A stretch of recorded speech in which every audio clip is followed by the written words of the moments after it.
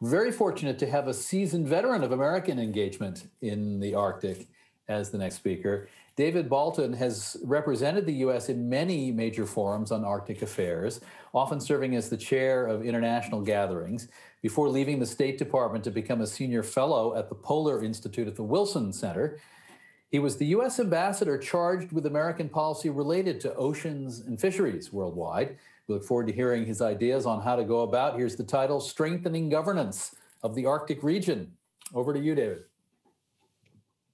Thanks very much, David, and good morning to everyone listening in the United States. Good afternoon and good evening. Yes, my presentation will be from the perspective of a diplomat. I have spent a lot of time looking at the Arctic region from a sort of a geopolitical context. I recall yesterday, President Grimson spoke of the Arctic as a place where two things are intersecting. One, the issue of climate change, and he's certainly right. The Arctic is sort of an epicenter of climate change and climate problems, but also of competition among great powers. What his description does, though, is it begs the question, looking to the future, will the nations of the Arctic, will the peoples who live in and care about the Arctic find ways to cooperate with one another to address the problems of climate change, and I would add the other pressing issues of the region? Or are we damned to compete and have conflict with one another and fail to address our mutual interests there? Excuse me, let me move this forward. I don't normally like to put text on my slides, but I made an exception in this case. Here are two famous quotes. One from years ago, Mikhail Gorbachev, as the Cold War was winding down and not long before the collapse of the Soviet Union, gave a famous speech in Murmansk. He said the Soviet Union wants to radically lower level of military confrontation in the Arctic. The Arctic, of course, had been a center of conflict during the Cold War, but he wanted it to become a zone of peace. And for the most part, that vision was realized over the course of the ensuing years, at least until recently. And we heard about this too, just a couple of years ago. US Secretary of State Pompeo, on his way to the Arctic Council ministerial meeting in Rovaniemi, Finland, stopped off in Helsinki the day before and delivered a different kind of message. He described the Arctic as becoming an arena for power and competition. He accused Russia of territorial ambitions that can turn violent. He decried Chinese overreach in the Arctic for good measure. He spoke of a feud between the United States and Canada over the Northwest Passage. And the following day, for the first time in its history, the Arctic Council was unable to agree on a declaration to chart its course over the next 2 years, purportedly because the United States would not accept language relating to climate change. And so where do we go from here? Is Secretary Pompeo's message sort of a prophecy for where we are headed, or is it an aberration? And are we going to return to a kind of cooperative international environment for the Arctic? And to answer that question, I want to take us on a very brief tour of what has happened in the last couple of decades at the international level. An amazing array of institutions and arrangements have actually been put in place for the Arctic. We heard about some of these in previous presentations. Probably the most influential and consequential group in the Arctic is the Arctic Council, created 25 years ago. And it has dealt with environmental protection. It has helped countries pursue sustainable development projects in the Arctic. And although it's not formally part of its mandate, the Arctic Council has helped to keep the peace in the Arctic. Indeed, it was nominated for a Nobel Peace Prize not that long ago. It has spun off a number of other institutions, the Arctic Coast Guard Forum maybe 5 years ago, the Arctic Economic Council, sort of private sector sister group for the Arctic Council, created also about 5 years ago. Other institutions, part of the United Nations International Maritime Organization, has been paying attention to shipping in the Arctic. IASC is an international scientific committee that's devoted a lot of attention to the Arctic.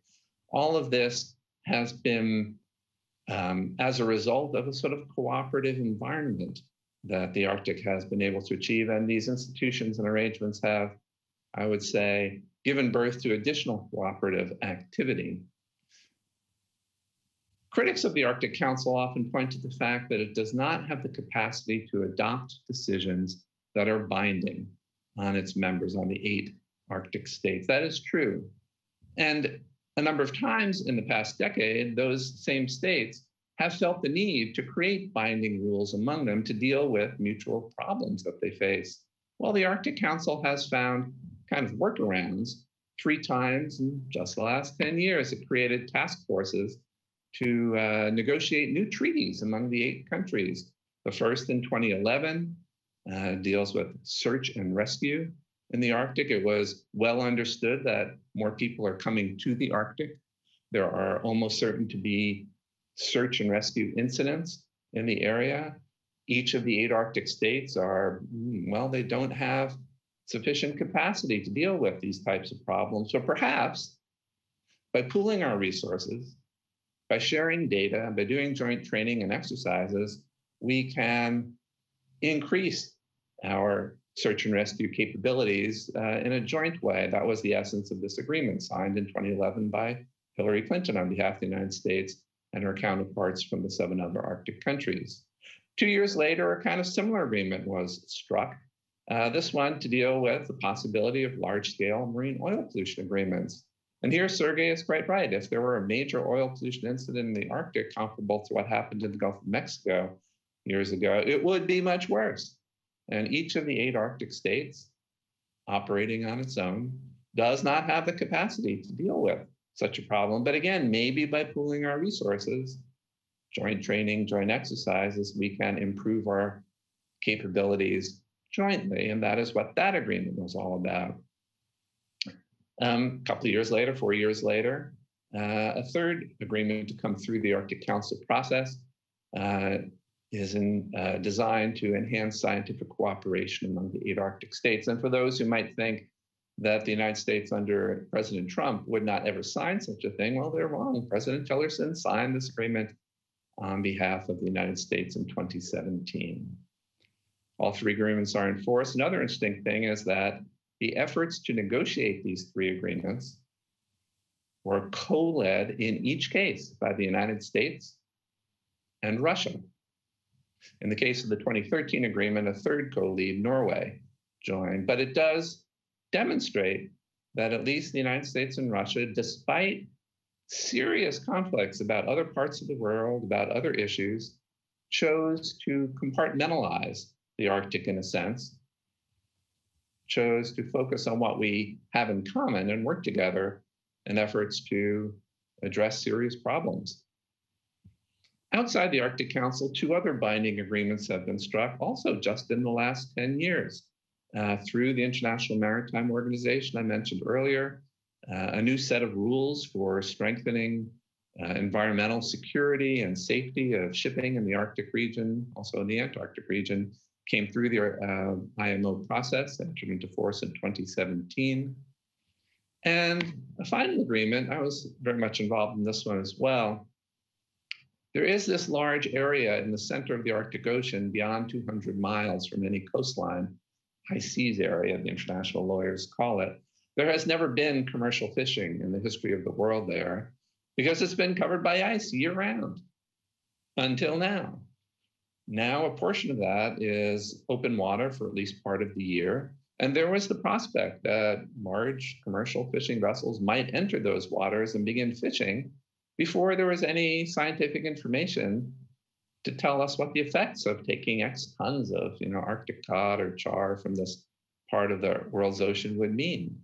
And so, after a bunch of years of negotiation, some Arctic states and some non-Arctic states, you see their flags around this screen, signed an agreement in 2018 agreeing not to allow commercial fishing in this area for at least 16 years, during which time there's also commitment by the same group to study the area, to have a joint program of scientific research and monitoring to figure out whether a fishery or fisheries could take place in these waters on a sustainable basis.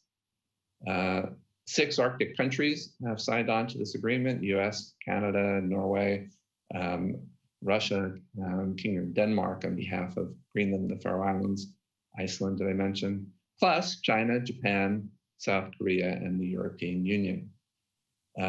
All 10 signed the agreement in 2018. 9 of the 10 have completed the ratification process. We're just waiting for China to complete the ratification process for the agreement to enter into force. And China has said, yet again, just last week, that it is intending to do so. There are no obstacles, political obstacles to its ratification.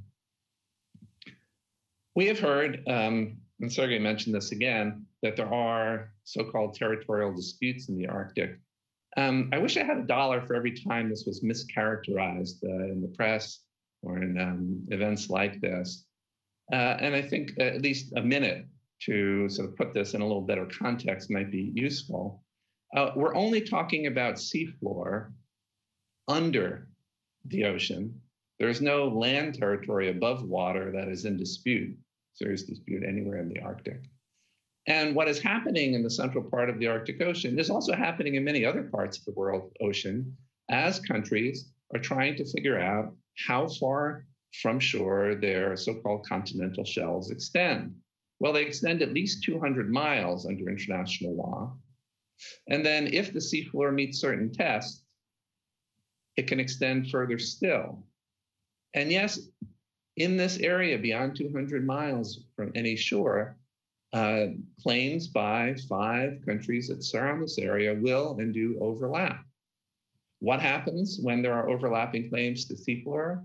Well, maritime boundary lines are negotiated or sometimes adjudicated through international tribunals to figure out which belongs to which. And in some cases, some neighbors in the Arctic have already done so. The United States and Russia have a boundary line that separates Russia's potential continental shelf claim from the US potential continental shelf claim. There will be no overlap. Russia and Norway have a boundary line as well.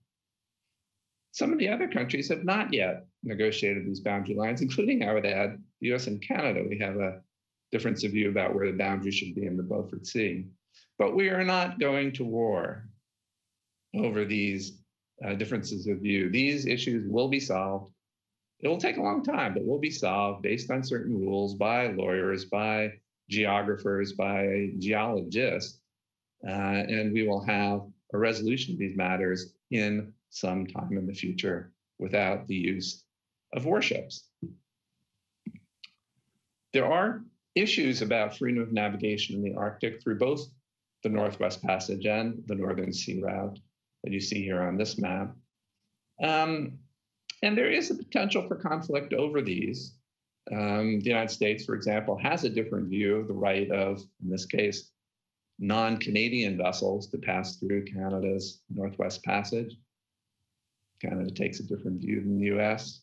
Russia has a different view than the United States and a number of other countries about the right of non-Russian vessels to sail through the Northern Sea Route. For the most part, these countries have agreed to disagree, and probably that will continue to happen. I don't see us going to war over these issues either. The real security challenges in the Arctic do relate to climate change. And I think now that President Biden is in office, the United States will be returning to the table. We've already rejoined the Paris Climate Agreement. We will once again be happy to use the Arctic Council to try to deal with the climate and other environmental problems of the Arctic. I think we will see a toning down of some of the confrontational messages like that of Secretary Pompeo in the coming years as the United States rejoins the other Arctic countries in trying to deal with climate and other problems confronting the Arctic. Where are we headed in the long term? I don't know. I don't think anybody does know, but the Arctic has been a peaceful and relatively stable region for much of the time since the end of the Cold War. If you think of parts of the planet where there is active military conflict underway, that's not happening in the Arctic, or civil war, none of the countries in the Arctic are experiencing that.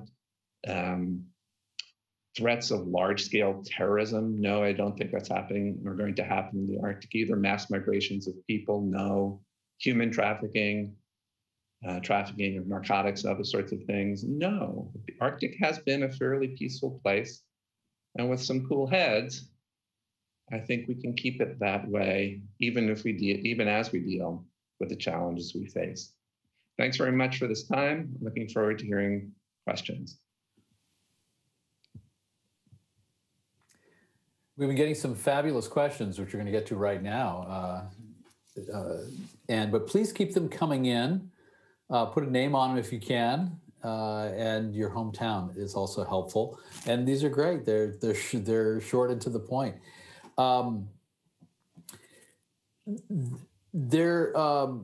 Maybe, David Balton, you alluded to this, but help us understand something about, you mentioned that, for instance, Canada has a different view about non-Canadian vessels coming through that route, but also Russia has a different view. The issue's been raised, isn't there something about a Russian tariff on commercial shipping? I don't understand that. Does that exist now? Yes, Russia does charge non-Russian vessels for the privilege of sailing through the Northern Sea route. They do provide icebreaker escorts through that route, and that's part of the justification for that.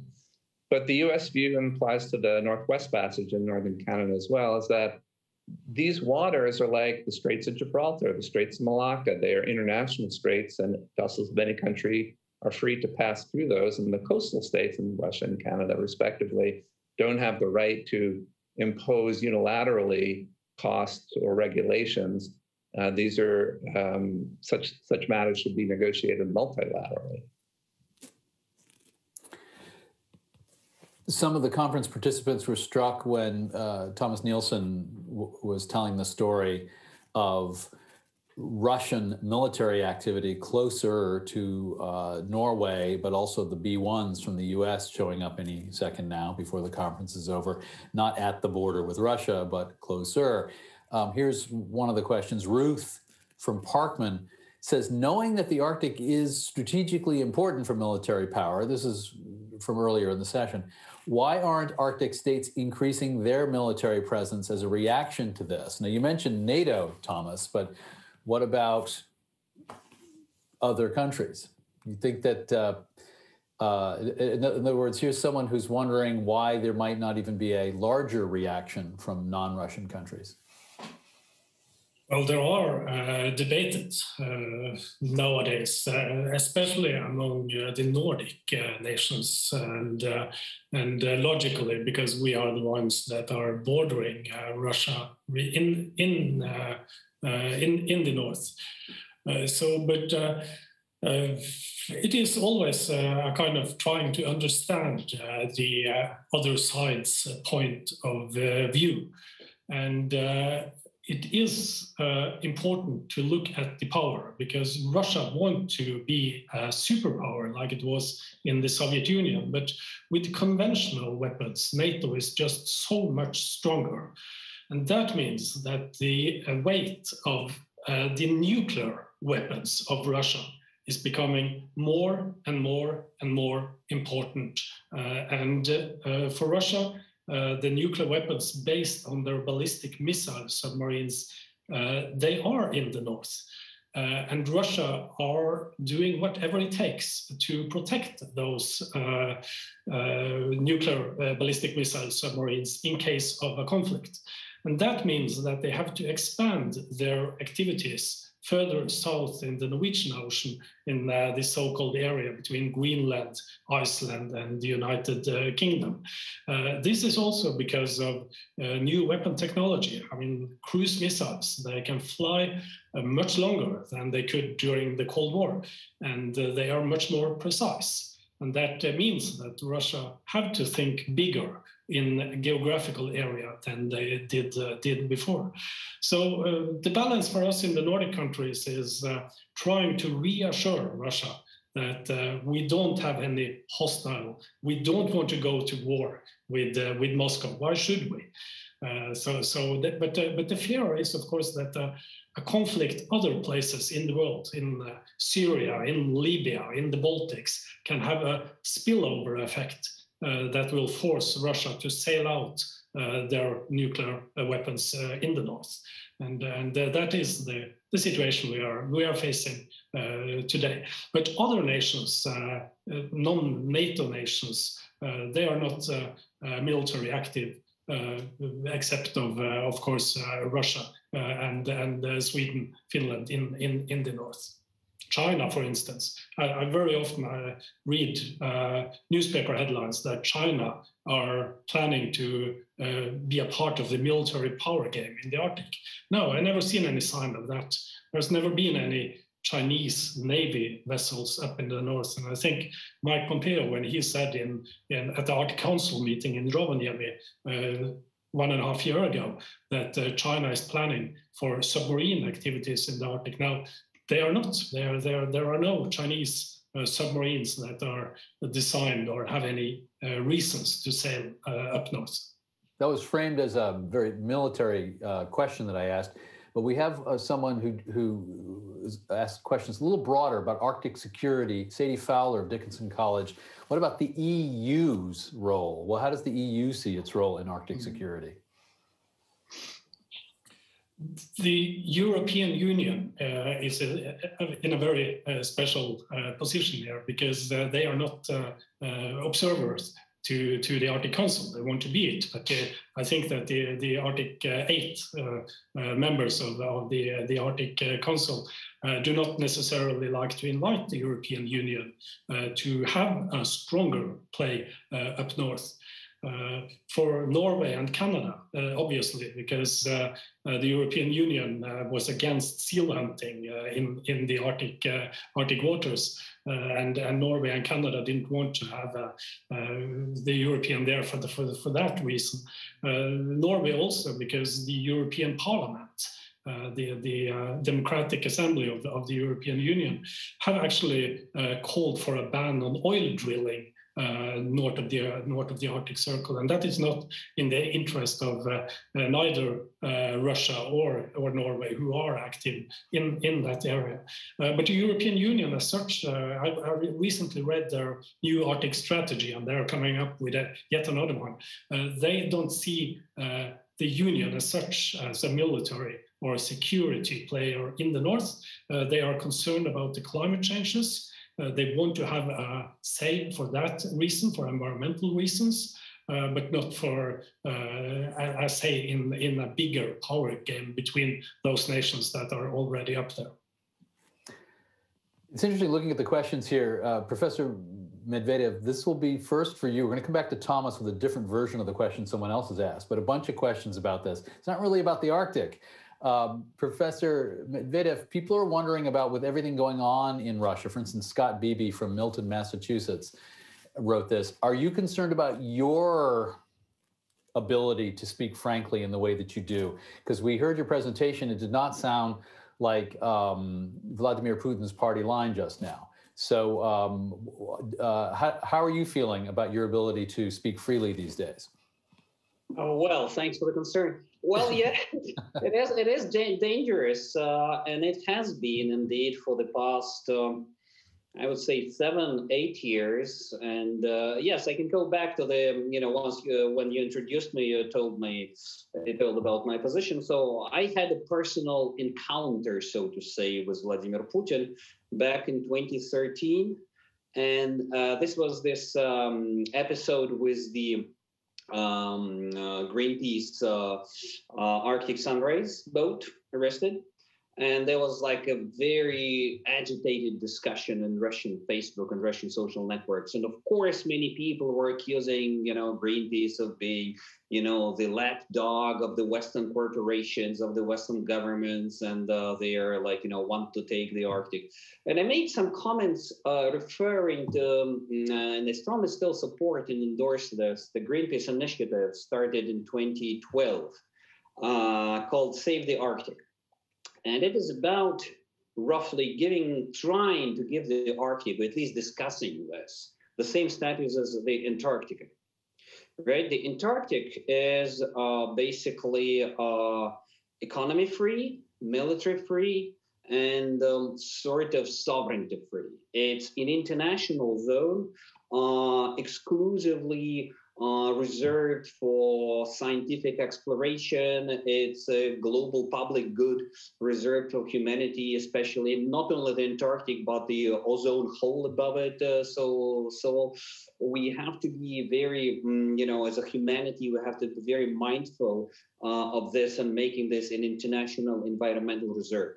So the Greenpeace started a petition, a campaign, which currently, last time I checked, I think there was some 12 million people who signed it. Save the Arctic, which calls for the same regime for the Arctic, announcing this like the international waters of the Arctic free from military activity, free from international shipping, free from oil exploration, and so on, because it is so important for the global climate that we should reserve it for the future generations, for the future of humanity. And I made these comments on Facebook.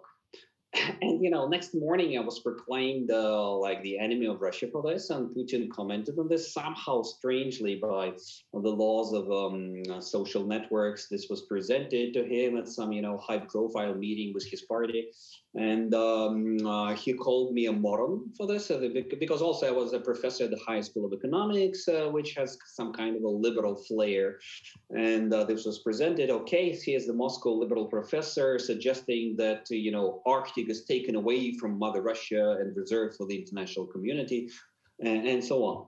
So so there was some kind of a campaign against me for several months, and there were several attempts to send me to prison for this. Luckily, I survived. Actually, they were going on for a number of years. But I'm rather a lucky exception in this sense. But I have so many colleagues who have lost their profession, who have lost the freedom, who have were compelled to emigrate from Russia. I think we're talking about dozens and dozens of people that for just exercising their right of constitutional right of free speech were they were persecuted in Russia. So yes, I have to be frank, there is a big danger in speaking freely in Russia, and in general, for making a contact with any kind of international organization, right? For participation in international fora, receiving, a grant or honorarium from the West, collaborating for the Russian scholars, collaborating with Western scholars. It's really changing very rapidly. Russia 2021 is a very different country, even from Russia 2020, let alone Russia 2018 or Russia before the Crimean annexation, Russia 2013, when I had this confrontation with Putin. So even this episode happened these days, I think I would be in big trouble. So yes, unfortunately, I have to say I'm really happy to be able to communicate and to speak to you. And I'm not concerned about my security, but we have to be concerned about Russia, which now, after 2020, after the change in the constitution, and after now after the Navalny poisoning, let's call things their proper names. It's a full-fledged dictatorship.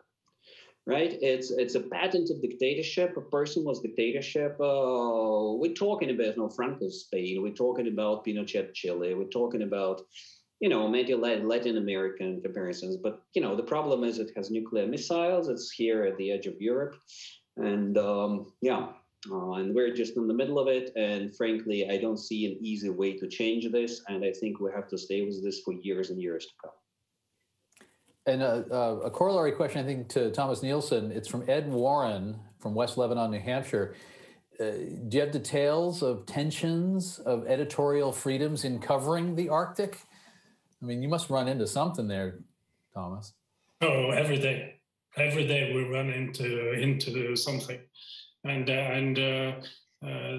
this is a follow-up of what Sergei just said. Russia 2021 is a very, very different place than the Russia 2020.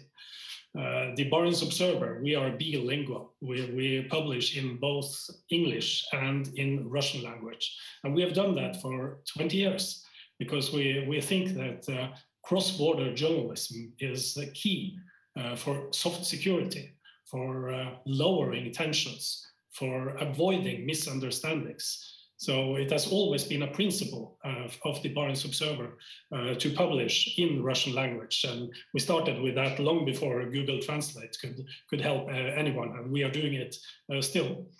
And for that particular reason, and also because we have highlighted the groups that are not having a kind of open door to Russian state media, like the Greenpeace with the Prilaslovnoye platform, like human rights organizations, like other environmental groups, youth organizations, and so on. We have given them space. We are interviewing them. We are highlighting their point of view, which is, of course, quite natural in journalism.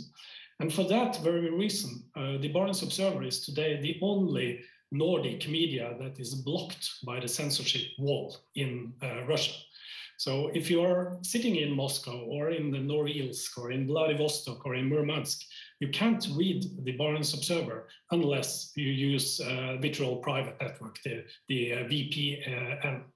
And we find that very disturbing, because we think that covering issues of the Arctic, like if there is an oil spill somewhere along the Siberian coast, we think it's very important to cover that.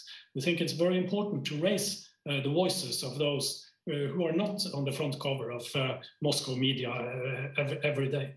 So, but we are blocked, and we have been so for 1.5 years now. So we are into a kind of daily fight with Russia's censorship agency, the Roskomnadzor. We have taken them to court. Of course, we lost the court, we lost the city court, we lost the Supreme Court, but we think that it is very important to use legal means to fight censorship, to fight authoritarianism, or as Sergei called it, nearly dictatorships. Our recent move, because we are very, very small compared with the Kremlin. Of course, it's a David with Goliath. Mm-hmm. But what we have done now, which they have not managed to stop in our journalism, is so that we are having a podcast that are reading our Russian news every day, and which are published on SoundCloud and Spotify and all these different channels that the Russian censorship agency can't stop, because we think it's so important to keep journalism free and independent. Just by the way, don't spend too much time on this, but I mean, you're not blocked in Norway, but you did take yourself, your organization, you made yourself much more independent some years ago.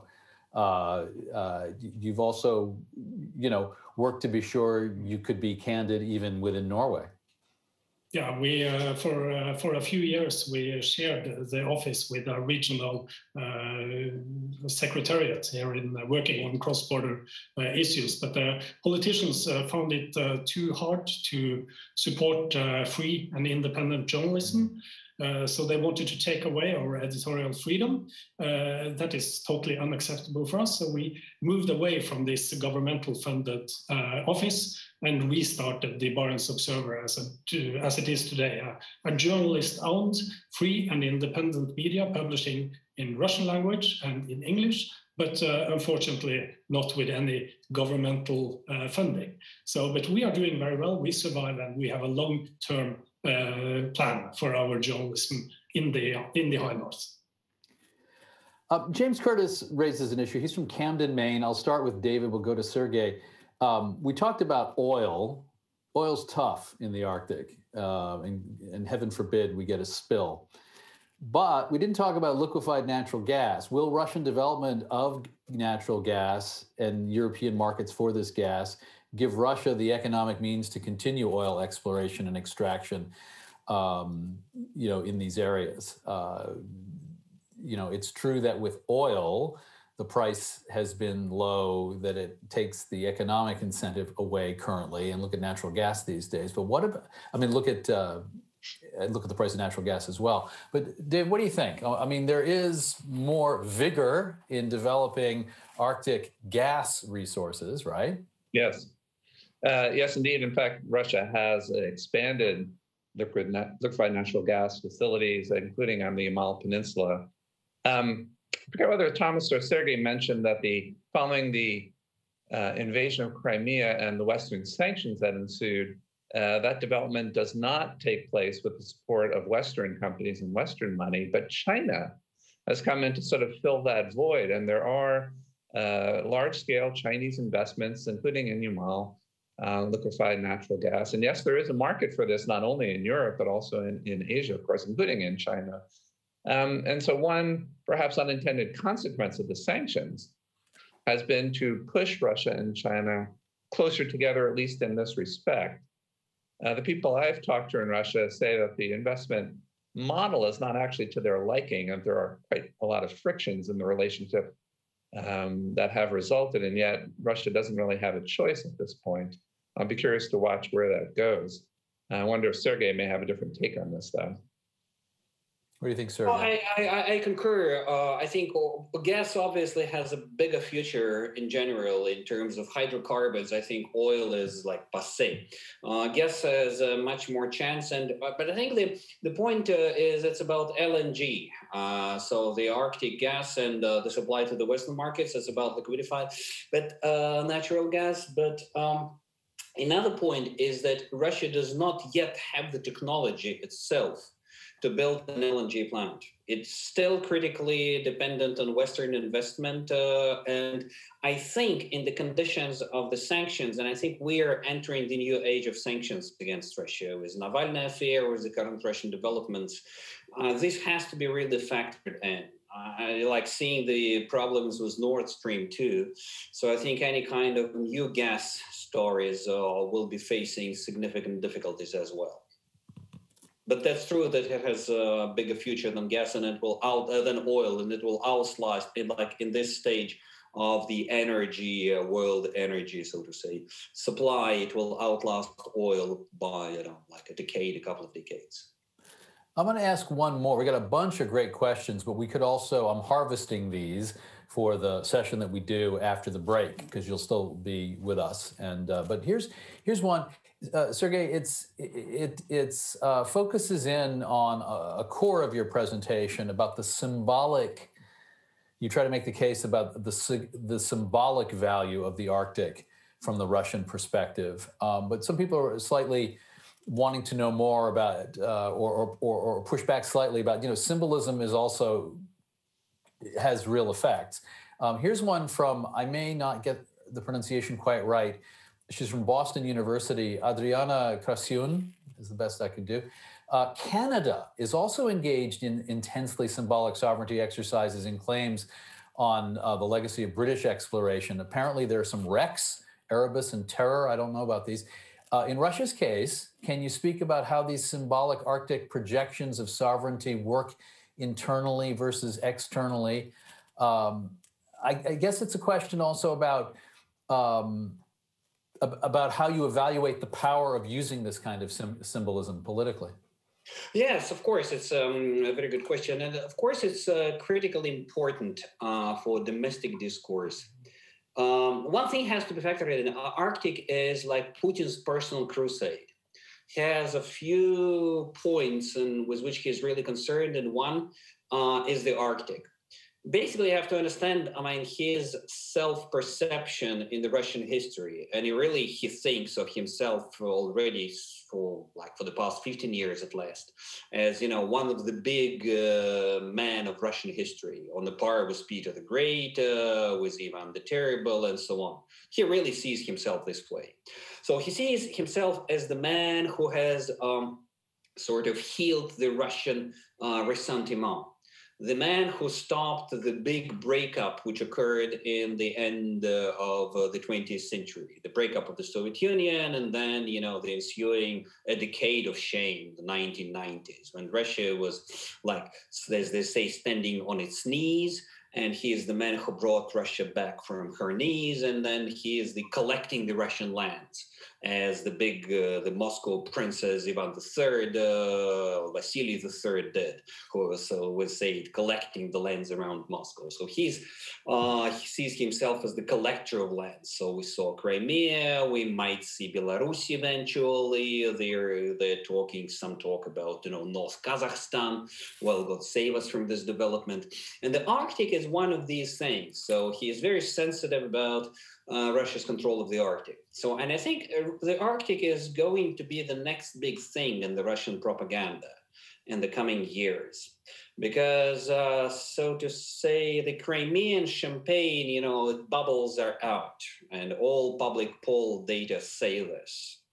It has expired. The Crimea no longer gives the steam, the propaganda steam for the regime.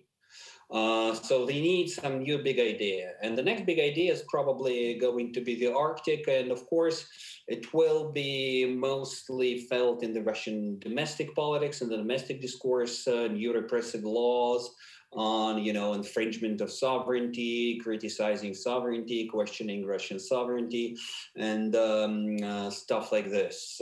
We might see some, espionage cases of somebody, disclosing the Russian oil fields or, military bases and so on. They so much like this sort of, fake espionage cases.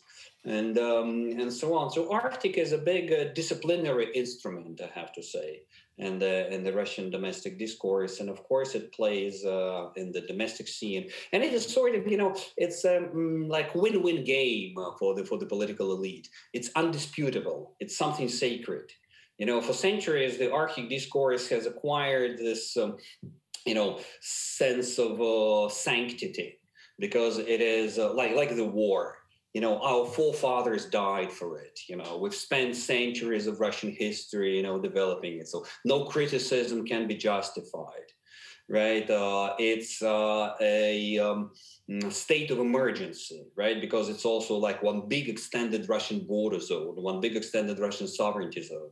So you cannot be putting questions to this. Environment-wise, military-wise, budget-wise, it's like one big black hole. So we have to be pumping resources into this, and we don't have the right to ask questions about it, because it's one big state emergency, one big state necessity, the Arctic.